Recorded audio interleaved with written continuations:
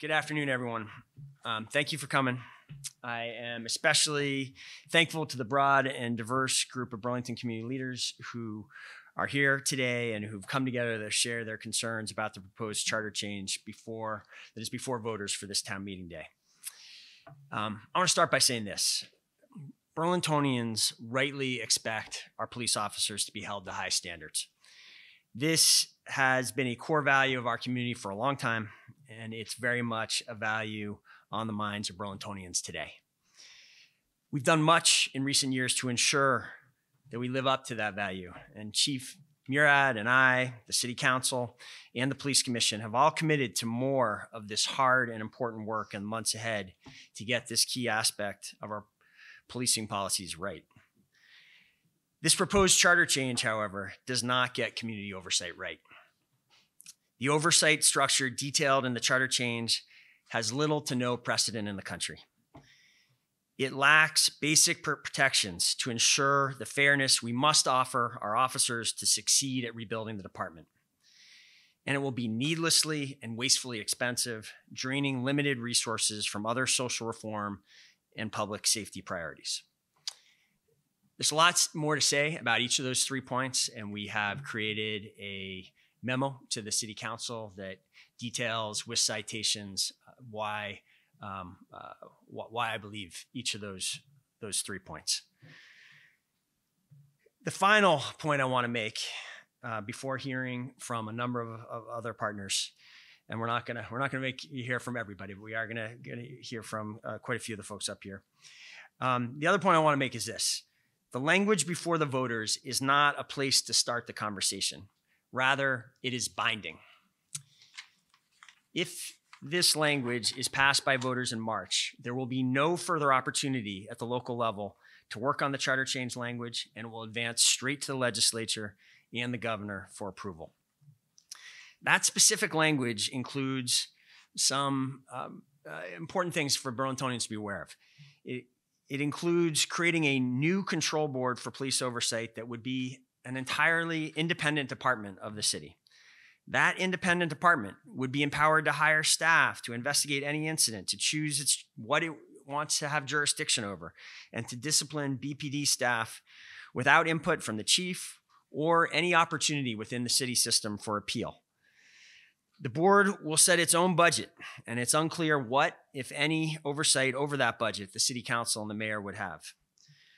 Board members cannot include anyone who has ever served in a law enforcement agency, but they do not have to live in Burlington. Unlike every other commission and board that we have here in Burlington, the control board members would be appointed by a committee created by independent nonprofits, not by elected officials that are accountable to the voters. And that is just a sampling of the many concerning details of this binding proposal. So now I'd like to welcome to the podium one of our key public safety partners, one of our key partners in ensuring that Burlingtonians have the proper mental health services here in Burlington, one of our key treatment provider partners, the Howard Center, and Matthew MacNeil. Thank you. I'm Matthew MacNeil from the Howard Center. As an organization, we deeply appreciate that the decision on the proposed charter change is now in the hands of the voters. And we encourage everyone to educate and inform themselves on both sides of the issue. After our own thorough review, we do not believe that the proposed charter change is in the best interest of our city, nor the people who live here, work here, or visit here. Thank you. Thank you, Matthew. Next, I'd like to welcome another key city partner, Dr. Stephen Leffler of the University of Vermont Medical Center. Thank you, Miro. The UVM Medical Center strongly agrees with the sentiment of Burlington residents and many in this country that police reform, accountability, and transparency are of the utmost importance, especially as it pertains to institutional and systemic inequities. This is especially true right now while we're still reeling from the murder of Tyree Nichols. While the medical center and the hospital is not experts in law enforcement reform, we are experts in what has been happening in our emergency department. We have seen a significant increase in violence against the staff in our ED over the past 24 months. Our staff have sustained head injuries, lacerations, broken bones, and in several cases, facial injuries so severe they required surgery. Across our state, there are healthcare workers who've left their careers or been permanently disabled as a result of an increase in violence we are seeing in our departments and hospitals. I'm an emergency physician by training. Over my career, I've seen a huge increase in violence in our department and a decrease in Burlington Police's ability to respond in a timely fashion. We must be able to rely on our law enforcement partners to keep our staff and patients safe. While we completely support accountability and transparency, the proposed charter changes cause us grave concern for the safety of our staff and our patients. We cannot support a charter change that would have the potential of further diminishing the Burlington Police Department's ability to respond to violence in our emergency department or hospital. I greatly fear this measure would put our staff at further risk. Because of this, we ask voters of Burlington to vote no on this measure. Thank you. Thank you, Dr. Loeffler.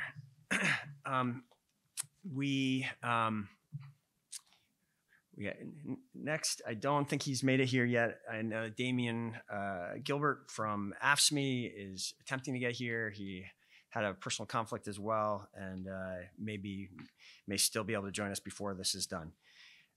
Next up, I'd like to welcome Kathy Davis from the Lake Champlain Chamber of Commerce. Kathy, thank you. Kathy Davis with the Lake Champlain Chamber. So rarely is there a day when I don't speak to somebody about public safety. I hear from business owners, I hear from employees downtown, I hear from visitors who are choosing Burlington, I hear from members of our nonprofit and social services community, and I hear from other residents outside of Burlington that love this city as much as the rest of us. We know that improving our public safety is multifaceted, but we also know that retaining the officers we have and hiring more officers is a part of those solutions. And knowing that that's part of our goals, we need to avoid additional obstacles to the retention and hiring of good officers in Burlington. As a result, we are asking voters to vote no on question 7 on the March ballot for that reason, because we think it's a risky experiment and that it will serve as an impediment to hiring and retaining those who serve our community. Another important part of our conversation in our mind on public safety is about building trust. And we know that trust is earned and that trust goes both ways. And we think that excluding anyone with law enforcement experience from this board doesn't build the trust we need, it actually breaks it. Over the past couple of years, our business community has proved itself to be more resilient than any of us could have imagined. And we need your help now, though, to ensure that Burlington remains safe for all who live here, who work here, and want to visit here. And we do ask that residents of Burlington vote no on question 7 on the March ballot. Thank you. Thank you, Kathy. Now we'd also like to hear from Kelly Devine, the Executive Director of the Burlington Business Association. Kelly. Thank you, Mayor. Everything Kathy said plus this. Our city's ability to deliver public safety services is a concern for everyone, residents, businesses, people who come to work here. Our community also is very concerned and I think committed to advancing our ability to become a more equitable and just place for everyone who wants to be here. The reality today is that people who work downtown and visit downtown do report being challenged with public safety issues when visiting here or working here. Staff at our restaurants and stores, they're being harassed, they're being threatened, and assaulted on a weekly basis.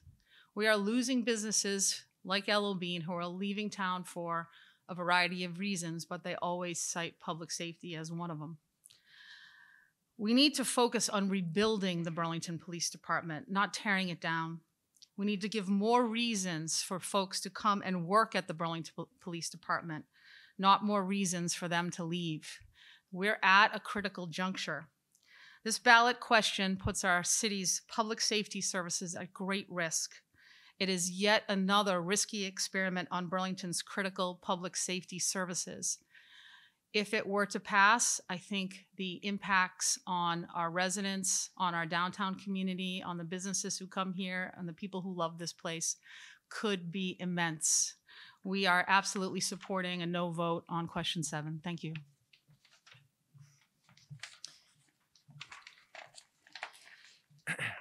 So I want to also note and thank Kyle Blake from the Burlington Firefighters Association for being here and being part of this coalition. We have a number of past and present city councilors. We're going to hear from one of them in a moment, Ben Travers.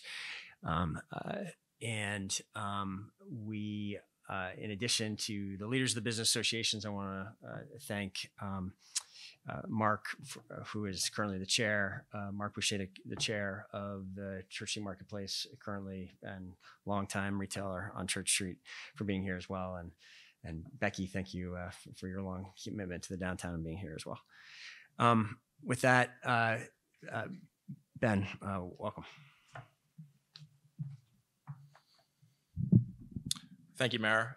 Ben Travers, Ward 5 City Councilor. I want to echo recognition of past city councilors as well as current councilors, Sarah Carpenter and Maya Brandt, for being here today, and agree with all the comments you've heard thus far.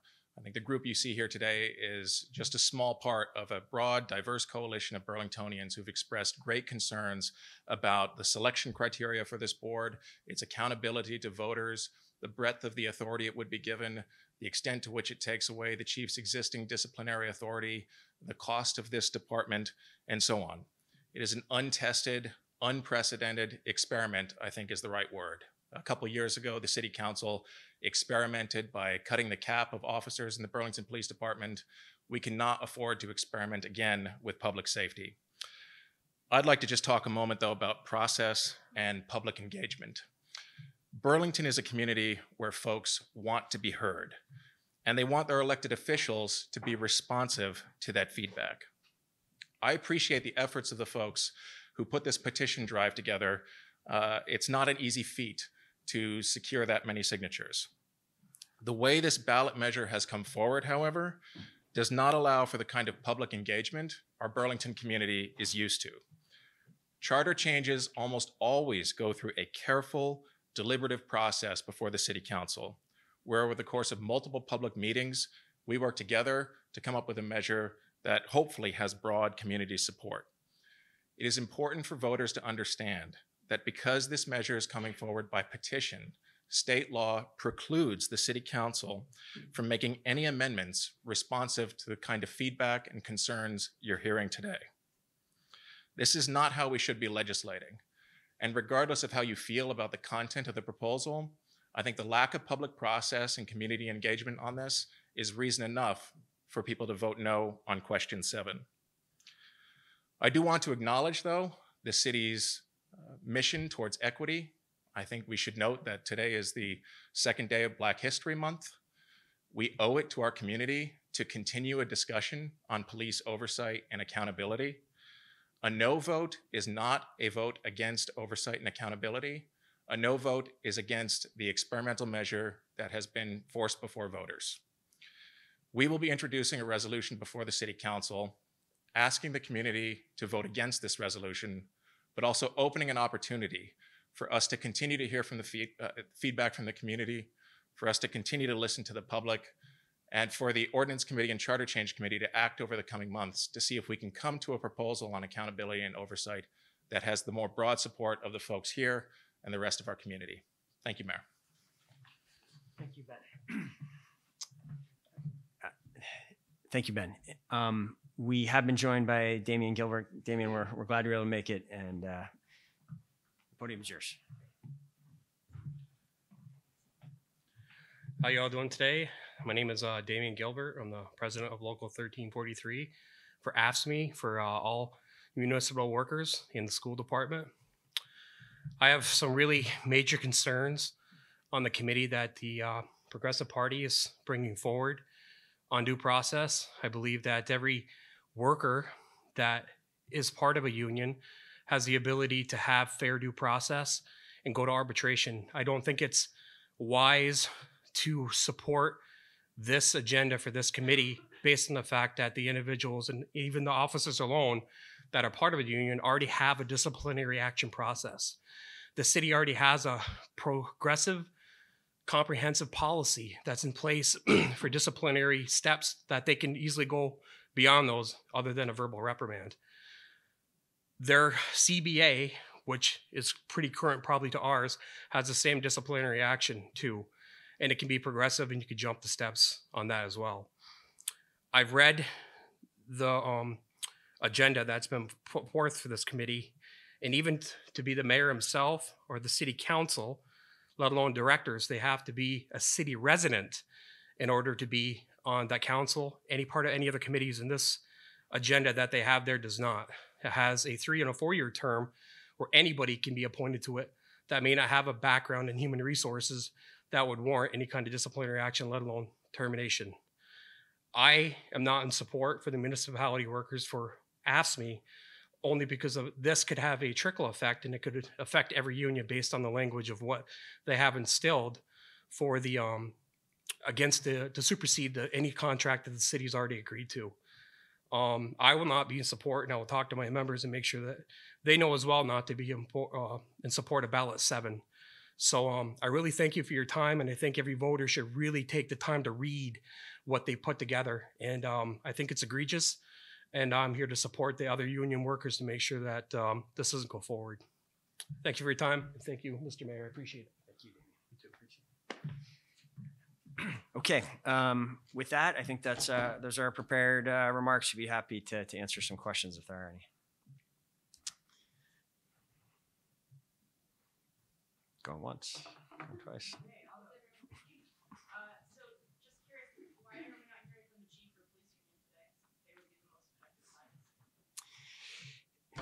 The chief has already weighed in on this, and the union has as well. And from my perspective, it's important for other voices to be heard in this debate as well. So yeah, it's as simple as that. Other folks, I will just say, that have been standing up here have already weighed in on it too. But I would prefer to ask some of these questions to people in law enforcement, but since they're not here, I'll ask you. One question that comes up a lot when talking about oversight is if officers are performing their jobs as they're supposed to be doing, why would they have anything to fear by additional civilian oversight? This question that comes up, I'm sure, will come up in debates. Can you respond to that? Sure, Courtney. And I do want to just going back to your first question. Certainly there are additional opportunities to speak to the chief and union directly. I think it can sound self-serving when it's coming from the officers. That's feedback I've heard. So I thought it was important that we hear today from a really broad cross section of Burlingtonians and Burlington organizations. If you look at the details of this proposal, it lacks the basic protections of fairness that we have in our current disciplinary systems here in Burlington, and that that exist in every other police oversight disciplinary board that we have been able to look at and study. Those protections range from everything from how the board is constituted to ensure that there is relevant expertise within the board members that are adjudicating a disciplinary matter. There are the words due process, the requirements that there be fairness and due process is despite recommendations from the city attorney when this language was being created a couple years ago, do not exist there. There's no basic standard there. Another example is just the lack of accountability that this board has is unlike anything else in our system. This is, instead of being, again, appointed by the city council and the mayor, as we do with all of our other boards, the way this appointment process happens is that individuals are put on this board. First, the council and the mayor choose a group of nonprofits. That nonprofits then gets to create an appointment committee. The appointment committee then creates this board. There is then no recall provision or ability to remove members for cause. It's a completely unaccountable board. So I think disciplinary matters can be depend a great deal on the details. They can be controversial. They can be tough judgment calls to make, and there are no protections in place in the way this charter language is written to ensure that fairness standards are met. And that's the heart of my concern. We are in a position where we have lost more than 40% of our police department. We have put millions of dollars into attempting to rebuild that department. We have put great energy and effort into that. And if we are going to be successful in that effort, and there's some early signs of momentum of this rebuilding effort, if we are going to be successful, we need to ensure fairness. And I just don't think that this charter change makes any attempt to ensure that, despite that being raised repeatedly in past years.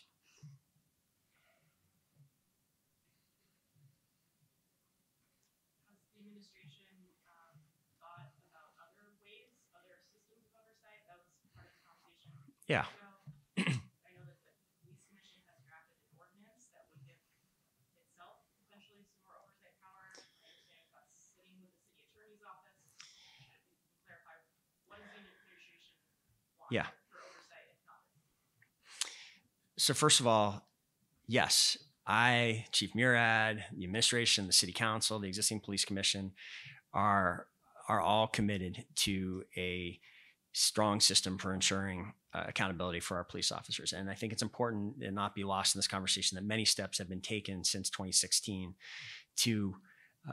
and even before to improve, to ensure that our officers are held to a high standard, to ensure accountability. To name just a few of the major examples, we were one of the first departments in New England to require every officer to wear a body camera. And we have continued to refine our body camera policies, including in recent weeks.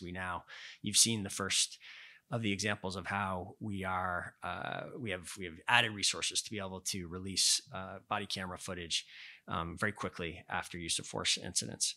We have dramatically expanded the roles of the police commission we've codified that all use of force incidents and all complaints will be reviewed by that commission, and they will have an opportunity to advise the chief before the chief renders a disciplinary decision. We are working under an executive order now that I issued in late 2020 that ensures that on use of force incidents of significant public interest, that I get to weigh in after hearing from the city attorney, from the racial equity, inclusion, and belonging director, from other key members of the administration. I get to weigh in and make a recommendation to the chief.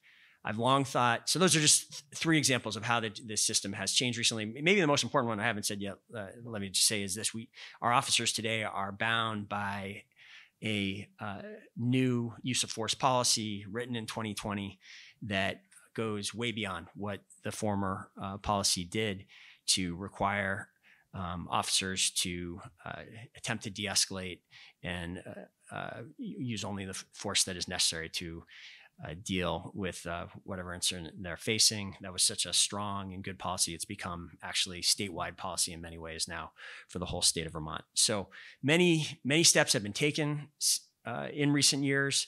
We're not done with that work. I would support going farther. One thing I welcome about this vote is it has been very challenging to move forward with any possible charter change. And I do think ultimately a charter change is necessary to get the right balance that we want in this community. It has been very challenging to advance that conversation with this concept of the control board being out there, gathering support from petitions. There were several attempts that were made to advance a conversation about charter changes, and with this hanging out there, we weren't able to get anywhere with that conversation. It is true that there was a use of a new ordinance for the police commission that would, within our existing charter language, refine and detail the roles and responsibilities clear, give them some additional formal authority. It was actually Dan Richardson who drafted that ordinance. There were concerns that we haven't been unable to reach consensus on that.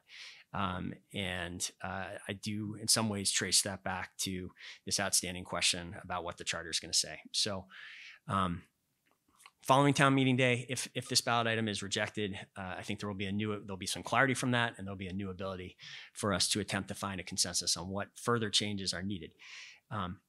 At the same time, I want to go back to the point I started. We have already done a great deal to ensure high standards and officer accountability, and I hope all Burlington voters are clear on that when they go to the ballot box. Do you feel equally as strongly people should vote no on other citizen-led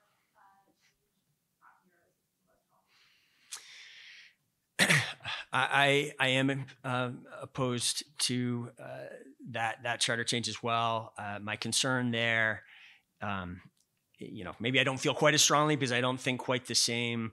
The stakes are not quite as high as they are with the control board charter change, where I really do feel that our ability to provide the public safety that Burlingtonians expect is hanging in the balance on the outcome of this decision. I really, so I have not put as much effort. You're not finding a memo from me on that today. I am concerned about that. I've been in this role for 11 years now. We've had a number of instances where I would say usually when petitioners organize, put in the energy to bring forward some kind of petition, if there's a request for a ballot item, that is something the city council and I take very seriously. And the great majority of the time, we will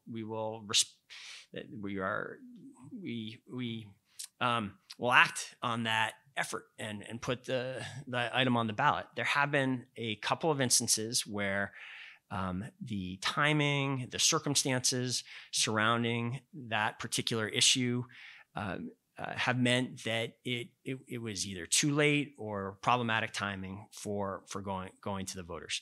A couple examples of that I can give you are with City Hall Park. We had spent a decade of work. We had spent hundreds of thousands of dollars. We had gone through enormous amounts of public process. Jane Odell and I spent much of the summer of 2018 sitting, I think it was over at the police department, right? It was in the community room over there. Or maybe it was in the old conference room 11, but we went through tree by tree to determine which trees we would remove, which ones we would keep. We had done an enormous amount of work. We had reached a political compromise that there was broad support for. We were out to bid on trying to renovate City Hall Park when the petitions came in saying, slow down, let's wait until the voters get a chance to weigh in here. I thought it would be very problematic if the council didn't have the authority to do what they did, which is to say, this is coming to us too late. We've invested too much. We've literally spent too much. We've invested too much energy and time. It's time to go forward and build. And I appreciate it very much the council took that action. If Prop 0 passed, they wouldn't be able to do that, is my understanding of it. I could give you other examples, but that's what it comes down to.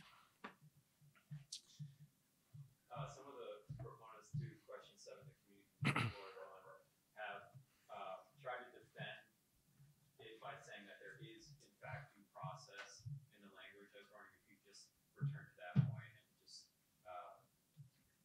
get at what your concerns about the parts. They say there's due process, yet people here today are saying there isn't. Do you want to weigh in on that?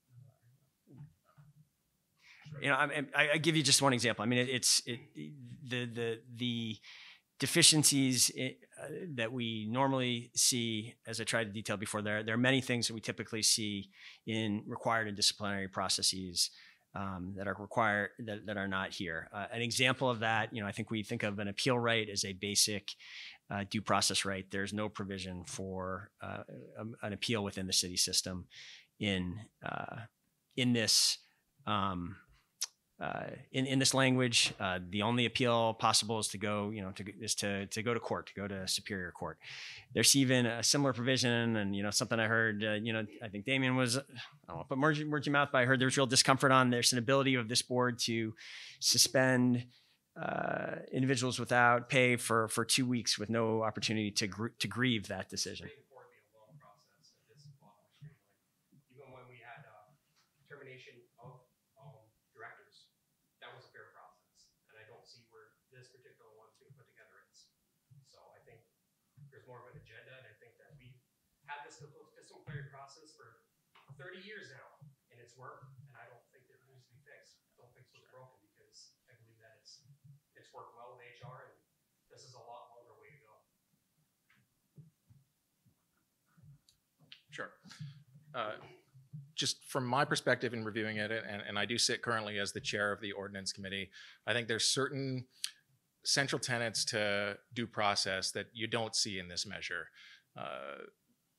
The proposed board has incredibly broad authority with respect to those incidents of misconduct that they can take action on. For example, the board can take disciplinary action on any misconduct in an officer's private life without providing any guardrails around what is misconduct and what is the bar over which the board can take action.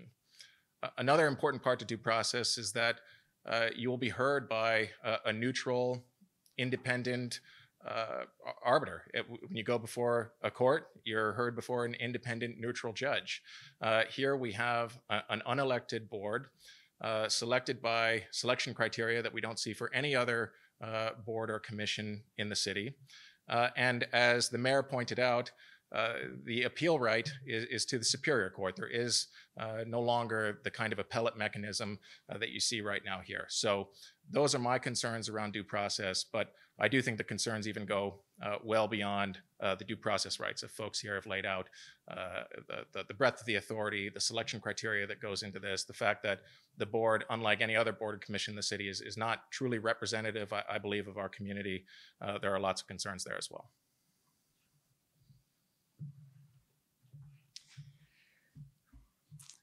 Okay, thank you all for being here today. Thank you again to the many partners here today, and we look forward to talking more with you about this and other town meeting day items over the coming weeks. Thank you.